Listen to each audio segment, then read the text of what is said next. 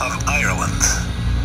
Oh, it's very beautiful here, Joey. But I'm a little bit confused here. Why do they call this Emerald Island? Victor, come on. Take a look out the window, dope. It's all green.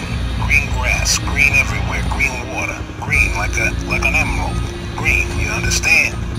Oh yeah, this very clever idea. Yeah, very clever. Alright, come on. I want to show you something over here.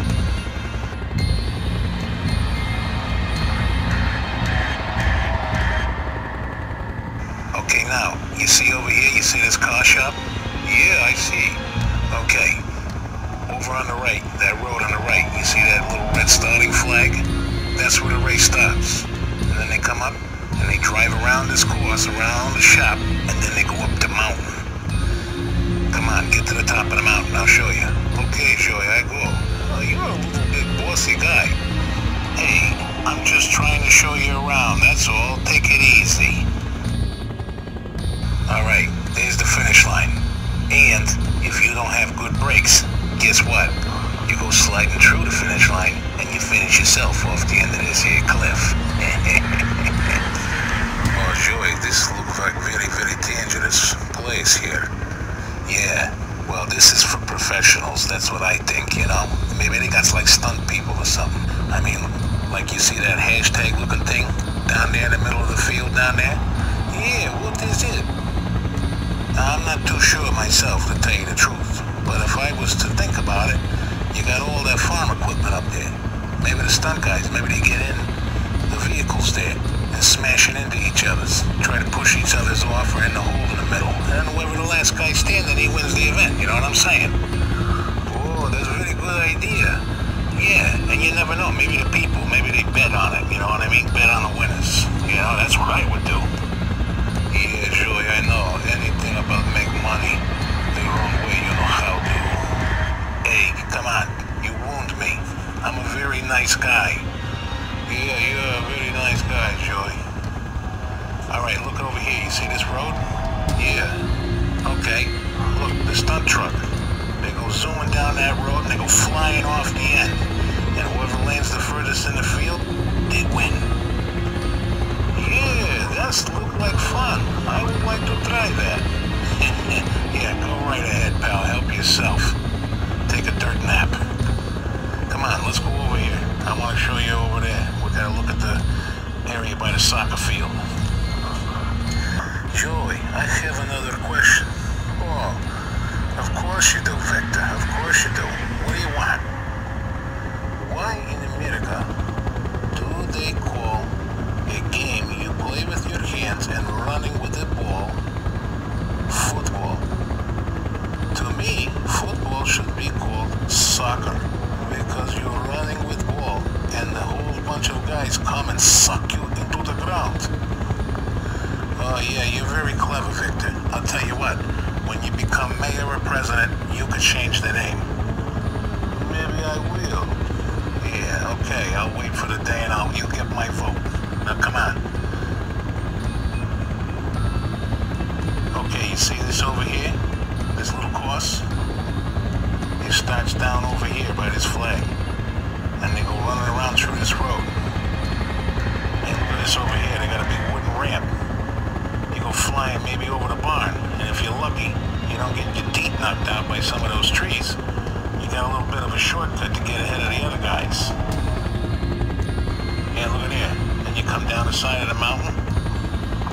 Take a sharp right down through the canyon, under the bridge, another sharp right, and back around towards the soccer stadium, or the football stadium, excuse me. Yeah, this looks like will be a good idea over here for Joey, huh? I don't know, I'm not too sure yet. So I also understand that when the professionals aren't playing soccer in here, the locals can come here and play a little game of football. That's a pretty nice idea, huh? Yeah, I'd like to go play myself down there too. Yeah, you should give it a try. Alright, come on. Let's go fly up towards town. That's where the main event is. I want to look at that road. Okay, Joey, I go. Okay, look over here. You see here? There's the start for this one. Then you come down around through here, and you go around the back of that shop, and you go around by the body shop. You gotta wind down this mountain across a little bridge. Look at this, see, you got a sharp right turn. Then you got another one by the sawmill. Oh, now see over here, this is good. See, you got a little bottleneck where the bridge is, so if you can get yourself ahead of the game, you can cut everybody off. Yeah, Joey, I can see. I think you will figure out a way to cut people off. Victor, you really don't understand me. I'm a very misunderstood person. Yeah, Joey, I never understand you. Yeah, so anyway, there you go back up, make your way back up to town over here.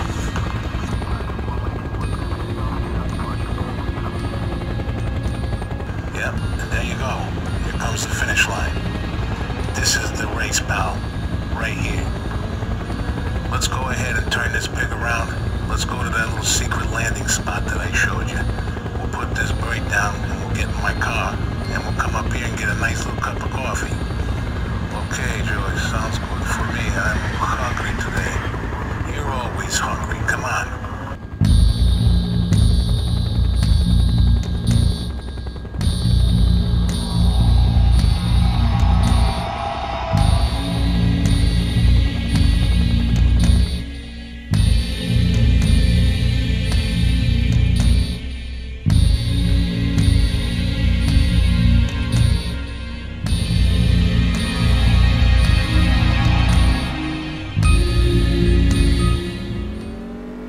Okay, sweetie, yeah, go inside and freshen up, and I'll order some drinks while I'm waiting for you.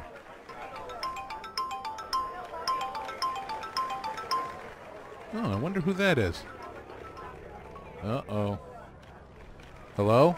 Hey, Eustace, old pal, how are ya? How's things going over there? Hey, Joey, good. How are you doing? Everything's going great. I'm out at Pheasant Pluckers with my wife for our anniversary dinner. Oh, well, that sounds very nice. Very quaint. I hope you two lovebirds have a wonderful time.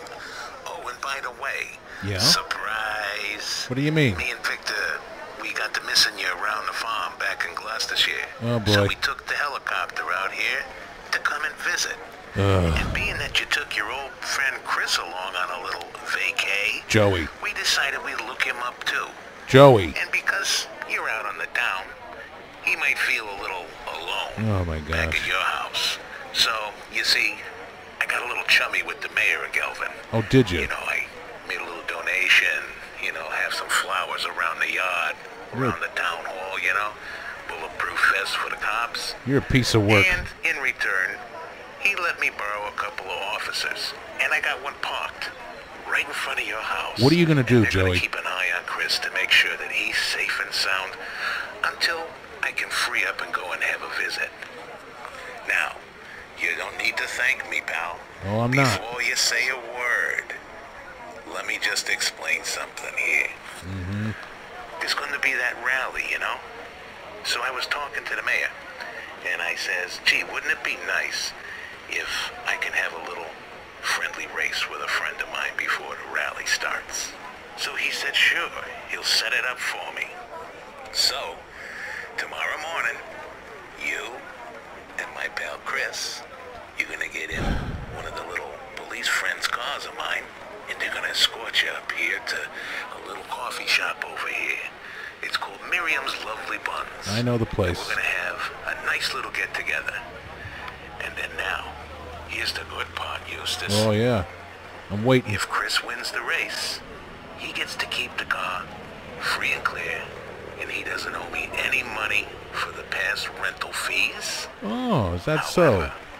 if I win, I get the car back in mint condition, and everything he owes since this car's been missing is going to be paid to me. Either way, if he doesn't have the cash, then he can do it with little side jobs on our farm, being that we're partners. I'm willing to share the wealth. And I might have a little extra personal task for him to do. Oh, I'm sure. Until I say that debt is paid.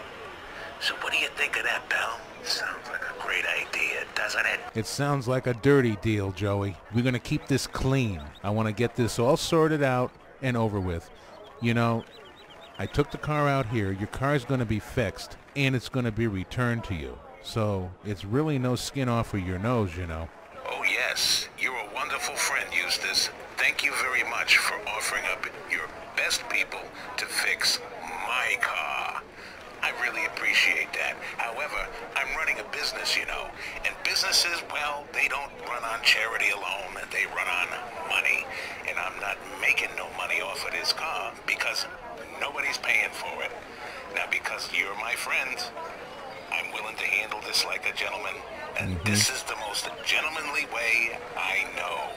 And trust me, I don't know too many gentlemanly ways. So, let's not spoil your evening out with the missus. Have a nice time. Go home. Get a good night's sleep. And I'll see you in the morning. Yeah, I'll get a good night's sleep, Joey. Don't you worry about that. And I will see you in the morning. Me and Chris. And we'll get this all sorted out like friendly gentlemen. So yes, I'll see you in the morning. Goodbye.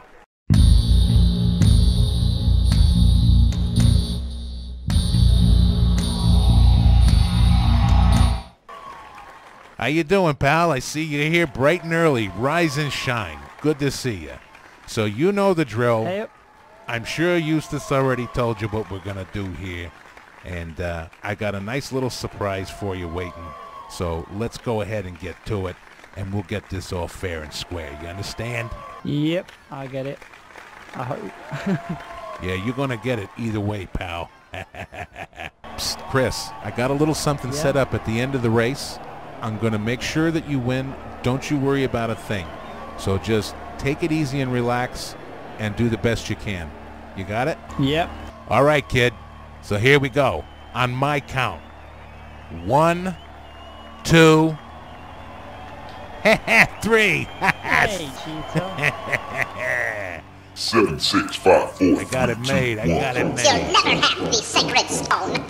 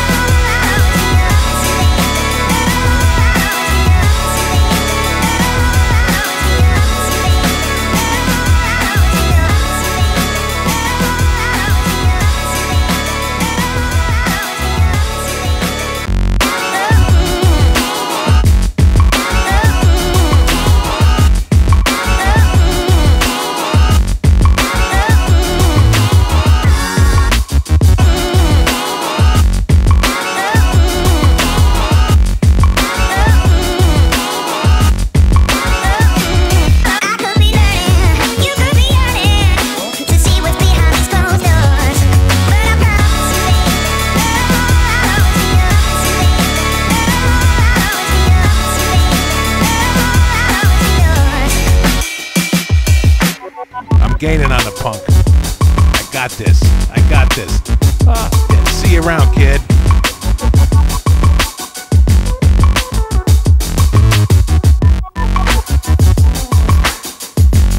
See you around, sucker.